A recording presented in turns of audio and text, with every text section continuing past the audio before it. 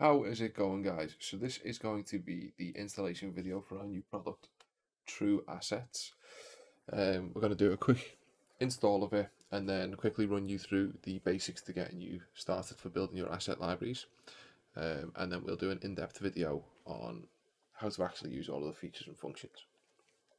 So first thing we want to do is make sure that we install the add-on. So I'm going to go to install, find our zipped True-vfx add-on and click install, and then it'll pop up here. All we need to do is enable it, and the very first thing that we need to do is make sure we have picked a directory for our asset library. So we're going to go in here and I am going to create a True asset library. I've already done that, and we're going to click accept, and then what will happen is in the file path section you'll see all of these 4 generated, and we can just double check that that's happened just by reopening this, and we'll see that all 4 of these are now appeared. So these will be where what you can import as assets, so objects, materials, worlds, and node groups for now. And then inside of these there are like subcategories for the objects that we can bring in, but we're going to run through all that in a different video. So let's just save our user preferences and never trust the autosave, and let's open up our asset browser. So you'll notice that it opens up on current file, there's nothing in there. And if we go to objects, True-vfx objects, nothing in there, True-vfx materials, nothing in there, True-vfx worlds, nothing in there, and again, True-vfx node groups, nothing in there. So we want to start bringing some of this stuff in. So how does it work? So we can create worlds, we can create materials, we can create assets from the directory, which is any directory that we pointed at, or we can mark assets from this file. First thing we're going to do is we're going to create worlds. What are the worlds? So if we head to a directory that has any HDRIs in, so in this one, I think I've got something like 27 HDRI files that I downloaded from CC0 Textures, or actually it's called ambientcg.com now, formerly CC0 Textures. All of these that we're going to be showing you how to bring in. So you need an environment texture. You don't need to, it will do it with any, but it's best to be done with an environment texture, preferably an EXR file, because that's got full dynamic range. And we just basically point it to this directory. You don't need to select anything, we just point it in this directory and click create worlds. And what that will do, after a second or two, once the blue ring is finished, we can now go to our world tab, and we'll see all of these HDRIs that I've imported. But they're not just HDRIs, it's actually world shaders that have been created. So if we go to our properties and head to our world tab, we can see that I currently have the Nishita world set up. But if we drop this onto the screen, onto the 3D viewport, we'll see that HDRI is now brought in. And it's set up with a full custom node, which we'll go into in a different video. So that's it for the worlds. So what is create materials? Same concept. What we can do, and Blender Asset Library current doesn't support this. It doesn't do it with the HDRIs either.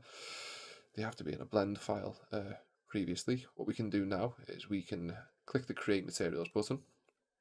We can point it to a directory that has textures in it. So in here we have this whole directory, all of these are textures. If we double tap into it, we can see that there's actually texture maps inside each one of these.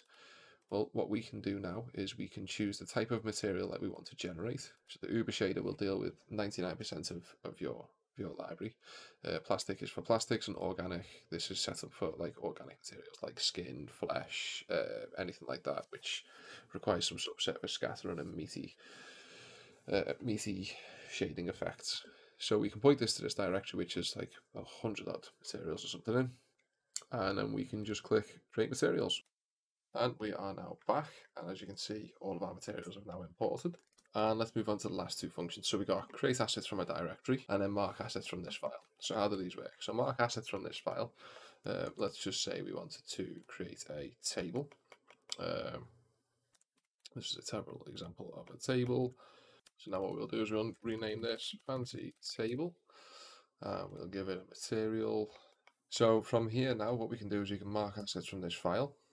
First of all, we need to save the file, so let's just save the file somewhere. Fancy table thingy. Let's save that. And now we'll come up with this little menu, and it will ask us, do we want to make our objects? We can bring objects in, bring materials in, bring node groups in, bring worlds in. We don't want node groups and worlds. We do want materials. We set the minimum nodes to 0. We don't want curves. We just want this mesh to come in. So we'll just click OK. And now we'll see where has it gone. There should be a material in here. Refresh. A, B, C, D, E, F. A, B, C, D, E, current file. Fancy table material. There we go. So we've got fancy table material. And then in objects, we've got fancy table. And then in materials, fancy table material. There we go. And these will now be always available in your asset library for whatever blend file you open.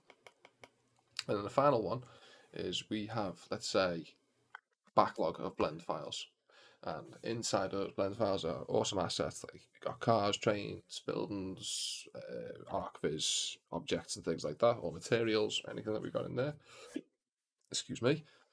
We can now pull all of them automatically. So let's go to our blend files folder.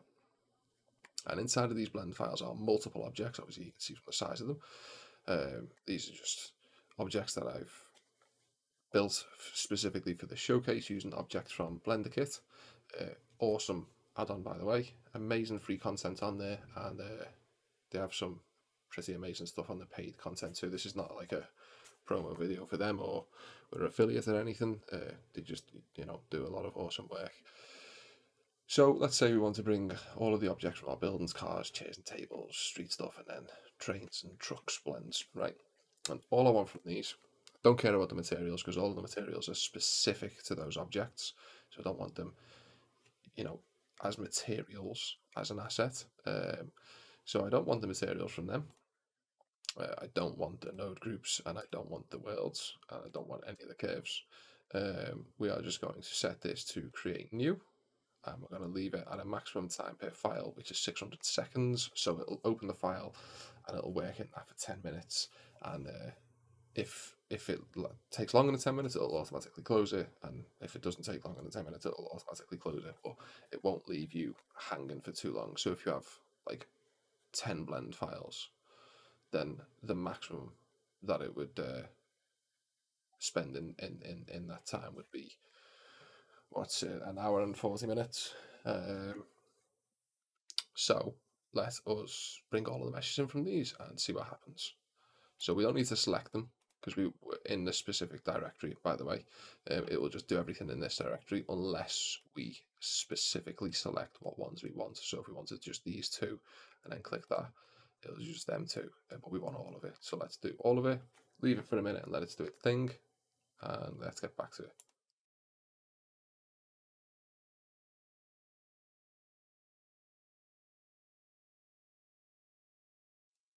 And now, as we can see, that's finally done, and it's brought in all of the assets that we asked it to from those files. So for example, now we can just drop in this sort of, what is this?